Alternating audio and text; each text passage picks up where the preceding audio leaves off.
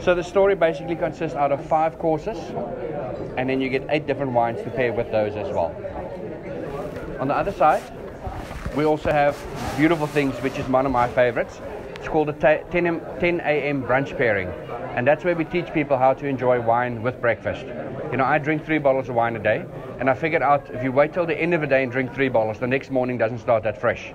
But if you start early in the morning and you pace yourself, it's much easier to work through those 3 bottles as well. So that's quite nice to see what breakfast dishes works with which cultivars.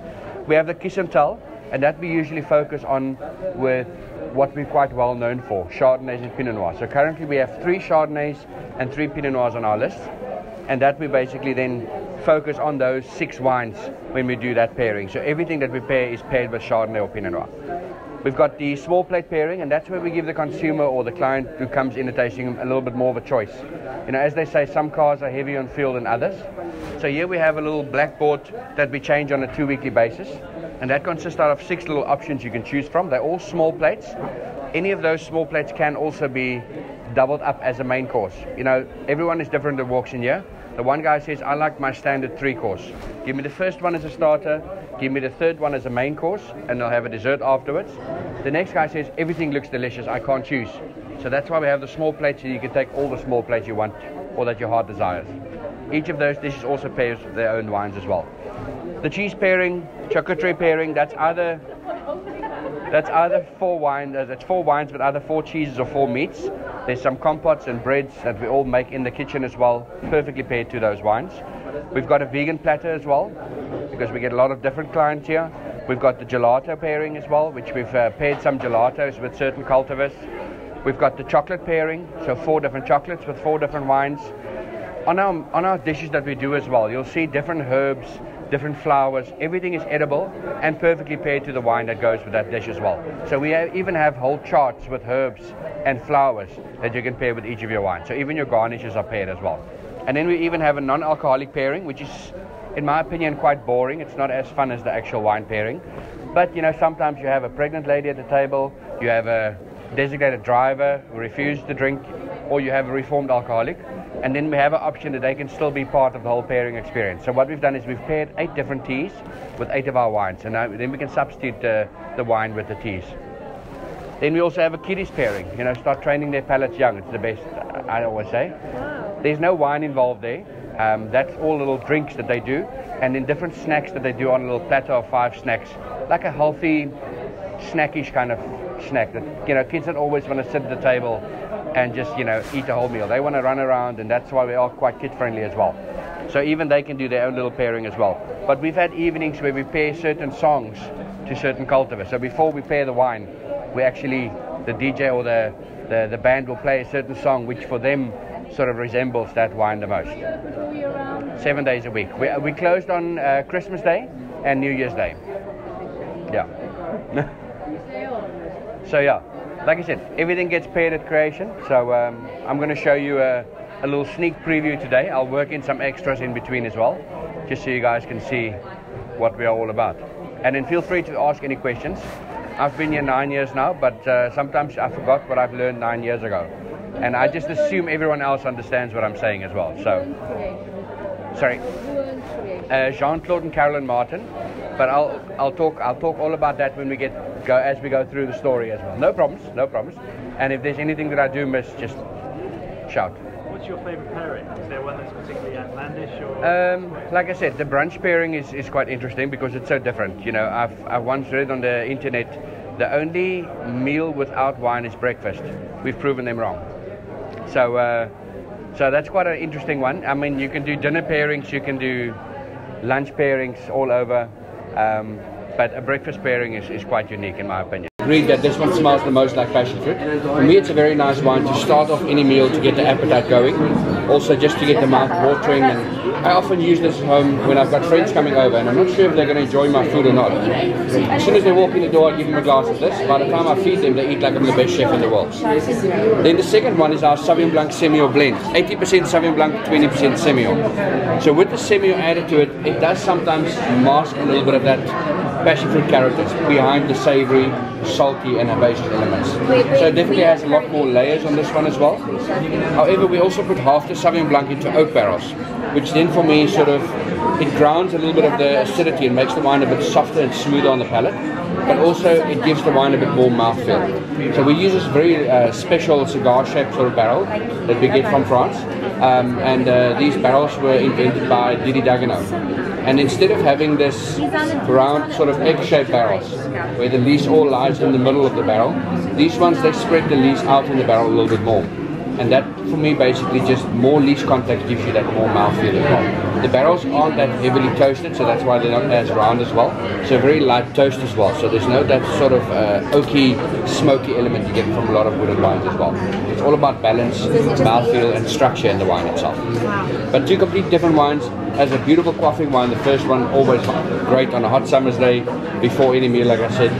Whereas this one, for me, with the amount of layers you get from the blend, it's got a little bit more versatility when it comes to food, for instance. You can have something like salty, bitter, sour, sweet. It's almost like chameleon when it comes to food. So it adapts to all those different tastes on your plate as well. Alright, so this is just, like I said, to kickstart your palate. You guys can savor on the first two wines. As soon as the glasses are empty, I'm going to bring you your first course with the first pairing. Excellent. Any questions? We're going to serve you a welcome bread for you, and we're going to be serving this with the Viognier, which for me, in my opinion, is quite a nice floral, perfumey wine. It's not as acidic as the Sauvignon Blancs. When you smell it, first of all, it's like rose petals, white peaches, sweet melon. Then it's also on the palate, you get that more creamier, softer kind of taste. It's not, like I said, as sharp and acidic as Sauvignon Blancs. However, it still has its own freshness. For me, it's almost like a little bit of a, and I don't know if this is the right wine term, but it's the best way for me to explain it. It's a lively zing in your mouth. It's almost like a little bit of pickled ginger, like clean, fresh and spicy at the same time. So we were one of the first producers in this area to plant Viognier as well. And I want to tell you what the first chapter's name is. It's called What's in the Name. Now, everyone knows what the name is. It's creation. So people always want to know, why creation? How did this start? And for me, this picture is absolutely the best way to explain that question as well. If you look at this picture, this was 2002 when they bought the land. There was a couple of sheep running around here, there's a shepherd. And if I look at that picture and I see what I see outside now, it explains the whole word creation. Something started from scratch, turned into something beautiful. In 2003 is when we started planting the vines. We imported all our vines from France to our nursery in South Africa, all virus-free. So currently we also mother block for Vititech. And they come and take our cuttings every year to establish more virus-free material in South Africa as well. 2006 is when we harvested our first batch of grapes. That was before our cellar was complete. So that batch of wine was made off-site. And in 2007 the cellar was completed. 2008 all the cultivars came into production. We've got about 10 different cultivars growing on the farm, and we've got about 40 hectares growing around as well. So quite a big variety, but really small amounts of each of those wines. If you look at the list of wines we've got available, there's 20 different options. But it's really, you know, some of them are 2,000 bottles, some of them are 60,000 bottles. But it's a different, it gives the consumer a bigger choice as well. You know, I had a question the other day asking me, don't you find it difficult to have so many different wines? A lot of people focus on one or two wines. I think with this way, everyone that walks in a tasting room will find something that they like. And also with wine drinking, there's trends. So this month, everyone drinks Chardonnay.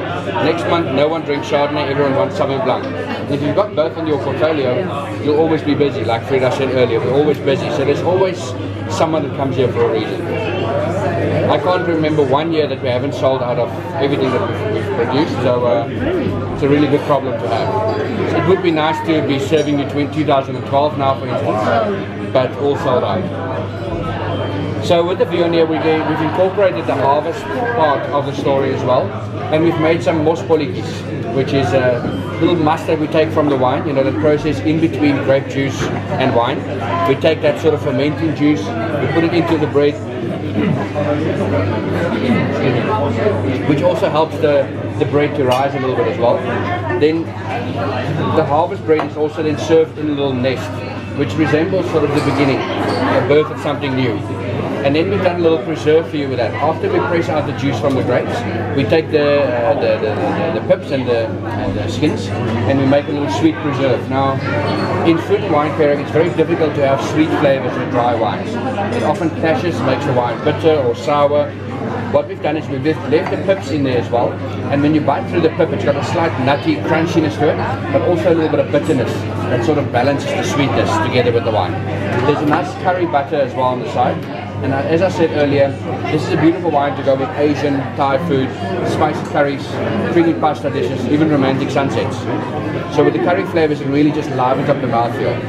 And together with the bitterness, the sweetness, you almost get all these different flavors and tastes and textures that you need in your mouth to get from this wine as well. But very food-friendly wine, very versatile as well. Also beautiful with seafood dishes. So I always say, don't believe everything I say. Just trust your palate and have fun. But try a little bit of the bread, try a little bit of the curry on it as well with the preserve. Always try your wine beforehand and then afterwards again, and just see how the wine changes, or how the food flavors influence taste of the wine as well. Alright. Enjoy it. It's not a wine we come across. Not that often, no. In Europe. It's often used in the Rhone valleys in France as part of the Rhone blends, and they blend little bits of that, anything from 2 to 7% into the red wines. Because what happens if they've got a bad vintage, the Viognier ripens about 2 weeks earlier than the Shiraz, for instance, and then they blend it in, which has got a lot more sweetness to it as well. So they ferment the grapes together, so they actually blend it in the tanks itself. So why are you getting away with it? Because when we harvested our first Shiraz, it came out fruity enough on its own. As I said, this area is called heaven and earth, so we've got the best of both here. I think the Viognier was a nice backup to have if we had similar problems to Europe.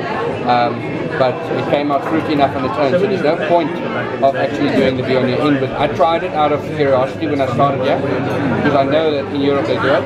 Why don't we blend the Viognier in? And then when I tried it, it almost became too fruity. So why blend it when you... Exactly. So we've done the Viognier on its own since the beginning, and it's been a hit. I mean, the first year we made 3,000 bottles. It lasted 3 weeks. And every year we've produced more and more Viognier, and every year it sells out. So it's quite popular, and I think it's also because it's different. Really nice. If you think of South African wines, the most popular ones, Sauvignon Blanc, Chardonnay, Chenin. And Viognier coming from a different area and different mouthfeel and flavors, it's just completely different. So people like different sometimes. Yeah. And as I said, as a food wine, it's quite versatile. Curries, Asian, Thai, creamy pasta dishes. When I enjoy a nice glass of Sauvignon Blanc on a really hot summer's day, with the acidity sort of boosts my energy level, when the sun sort of sometimes squeezes you a little bit, then the Sauvignon Blanc acidity is just quite uplifting and refreshing. But as soon as the sun starts setting, you want something a bit more round and more elegant, and that's where the Viognier comes in as well. You don't oak the Viognier at all. Philip is going to tell us the story. Wow. Right guys, the story of creation. Frida, jou bord moet net so gedraai word. En as die prentjie net reg, en nou doen verduidelik hoekom. Alright guys, so the next chapter is called Written in the Stars, and here we're going to be focusing on the Chardonnays. Now, the name of the chapter for me is all to do about how Carolyn and JC met and how they ended up in this beautiful area where Chardonnay does so well. So JC's background is his grandfather planted vines in Switzerland in the 1930s, and he sort of went into the family business. Chardonnay has always been one of their top cultivars as well that they've done. And then the same with Carolyn. Her father started 3 wineries in South Africa as well. And if you read any sentence with the Finnish name in, Chardonnay is usually in between that story there as well. So for the 2 of them, one from Switzerland, one from South Africa, to get married, end up in this beautiful valley that Chardonnay does so well. We're currently doing 3 different Chardonnays, from the best to the best to the best to the best to the best to the best, and that's in the order there in front of you as well. We don't do normal Chardonnays here. We leave that for the guys down the valley to make, and then we start with the best and work our way up from there. No, I'm just joking. This area is well known for its Chardonnay and Pinot Noir. So the nice thing is that each producer's style is different as well, and we can even show that on one estate here as well, where we have these 3 different Chardonnays. Instead of just blending it all together and making one nice Chardonnay, we produce 3 different Chardonnays, giving the consumer a choice as well. So in front of you, the first one is a 2017 estate Chardonnay. That comes from 4 different blocks on the farm, and that's a very nice, light, refreshing lunchtime Chardonnay for me. The nicest thing about our Chardonnay is the balance. It doesn't have that sort of oaky, smoky butteriness, which makes you feel like you've carried a barrel on your back for 2 kilometers, after drinking the first glass. I always say my favorite wine is something I can drink a bottle of and wish I had one more sip, then I know it's a good wine. And with all three of these wines, they've got that certain element of balance. A lot of them has different structure as well. On the first one, a very lovely sort of citrusy elements coming through as well. You almost don't taste the oak too strong. On the second one, which is the one I recommend with your pairing in front of you. Now, let's just really talk about the pairing. This is almost like a little piece of art. You know, most art, I don't have an eye for art. But when I look at certain art pieces, I just think, sure, this guy wasted a lot of paint. And then, you know, you have a glass of wine in your hand, you take 1 or 2 sips, someone tells you a story about the piece, and you tilt your head a little bit and it starts making sense. Now, I almost expect you to do the same here. What you have in front of you, do you guys remember the chapter of this name? Or the name of the chapter? Chapter 2, okay, but the name of the chapter? Written in the stars. So in front of you, you've got the black night sky, that's the black plate, with the stars and the moon in it. Right. Who doesn't see it? Just take another sip of wine. Which one is not? You don't see it yet. Oh, you do? Okay, you're just looking for an excuse to take another sip. Okay, that's great as well. So with the stars on the black plate, those are made with bee pollen and then orange molten salt. We also have the mushrooms, which is the moon. And if you look at the moon tonight, you'll see it's just half a moon now. 3, 4, 5 days ago, the guys who came in got a full moon on their plate. Now it's only half a moon in the sky, so that's what you have on your plate as well.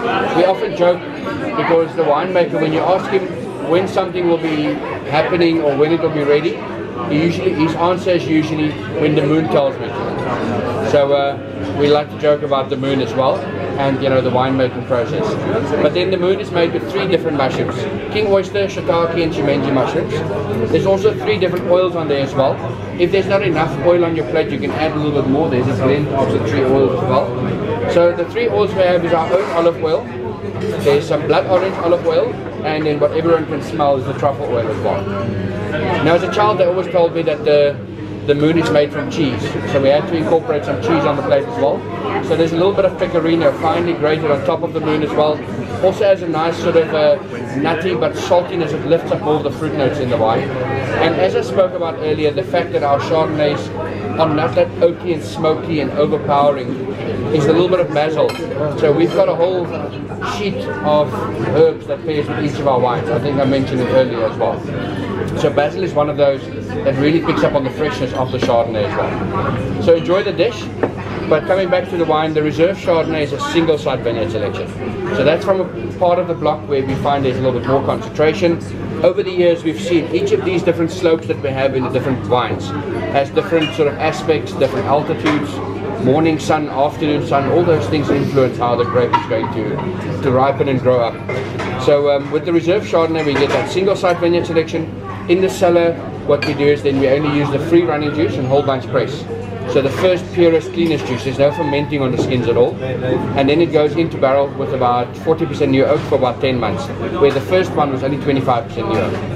Then the last one, the Art. Now this is the wine that the winemaker makes for himself, in an ideal world to drink every day. The top 10 barrels selected within another vineyard selection. So the finest wine that he feels, according to his palate, that he can make. If you don't like it, he's very happy about that, then he'll drink it himself.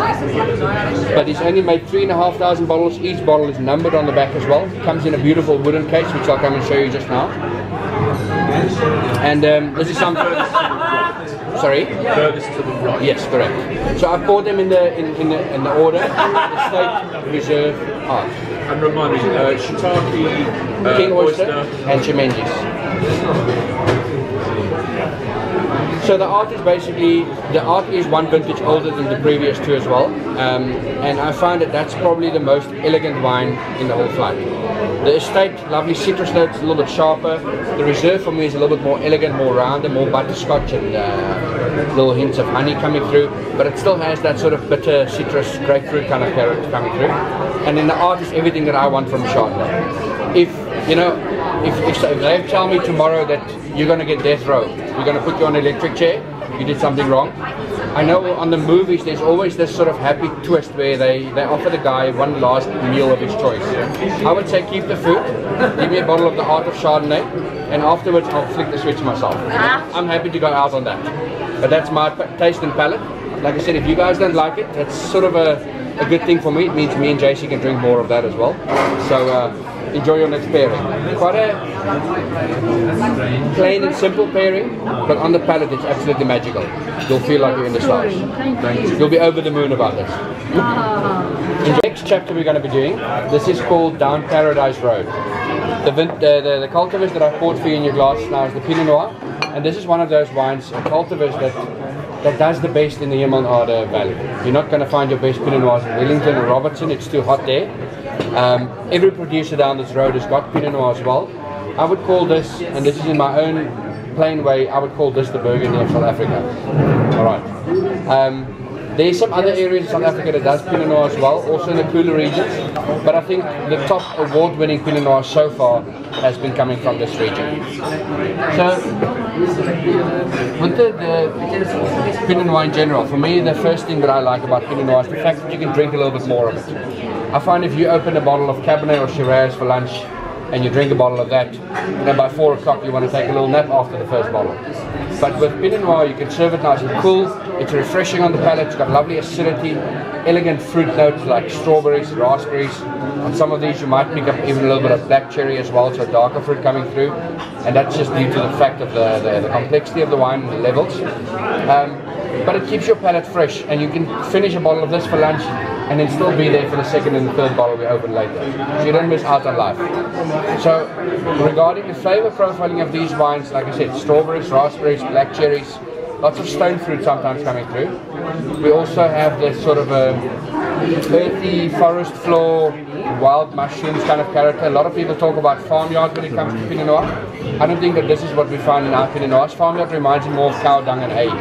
And you actually get some of those, not my favorite Pinot Noirs.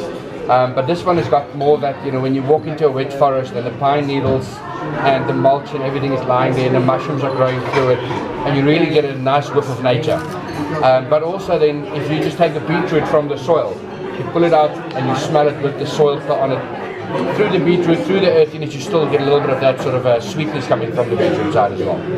So what we've been pairing for you with this this next dish is a little bit of quail, and that's why I said the lemon soup is quite important to, you know, to give you the permission to dig in. It's very difficult to have this little delicate quail with a knife and fork, but you just dig in with your hands and, you know, put it in your mouth and pull it out. It really works well.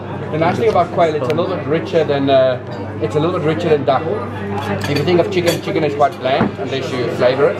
But with quail, it's got a little bit more of that sort of gamey bird flavour. Same with duck as well, which has also got nice fattiness to it as well. Then we've added the beetroot for you there to pick up on that earthiness, but also the sweeter flavours. On the acidity and the freshness of the wine, we've got the raspberries, got a little bit of barley at the bottom, and all of these elements you can sort of harvest from the farm itself as well.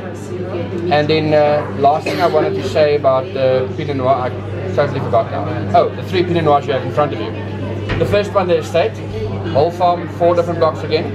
Single side vineyard selection on the reserve, where we get a little bit less water coming through to the vines as well, so the plant has to work a bit harder. And in the cellar we use up to about 40% whole bunch fermentation as well, to add more structure, mouthfeel and freshness. And then the last one, the art, then also barrel selection within the vineyard selection. This one we also got 5 stars at the Platter Guide last year, so we're quite proud of that. We've also got numerous other awards for the reserves and the estates before as well. I think the estate is also listed on BA First Class, which we're quite proud of. So, wow. That's a good accolade, eh? So yeah, enjoy it. Thank you. So with a wine like this, I always say it's like a baby. If you think of a baby, first day when a baby is born, you hold it in your hand, you look at it, your heart melts, you love it. It just happens automatically. When you take it home, all it does is give you dirty nappies, cries at night when you want to sleep, and it pukes in. And that doesn't mean you love it less. It doesn't mean it's broken either. It just means it's a baby, and you need to be patient, spend some time with it, give it a fair chance to develop and mature. And a good red wine, very similar in my opinion, where you have to find something you like from the beginning. You can't make a bad wine taste better. And then when you taste it, I like that. It is young, so I'm going to be fair and put this in my cellar for 5 years and see how well it matures in age.